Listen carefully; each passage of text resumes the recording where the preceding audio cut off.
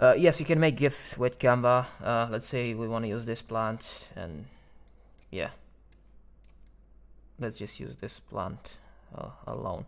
Yeah, let's just add some simple fade, and let's go to share. Let's go to download.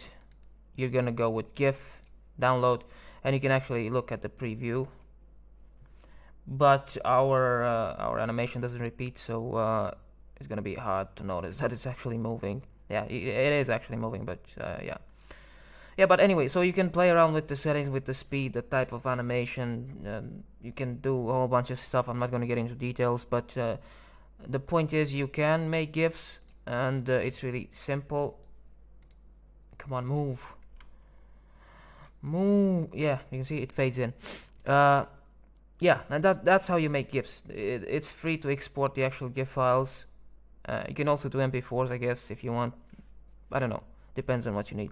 But yeah, so like I said, you simply select the layer, add animation, do whatever you want, and go to share, download, GIF, and that's it.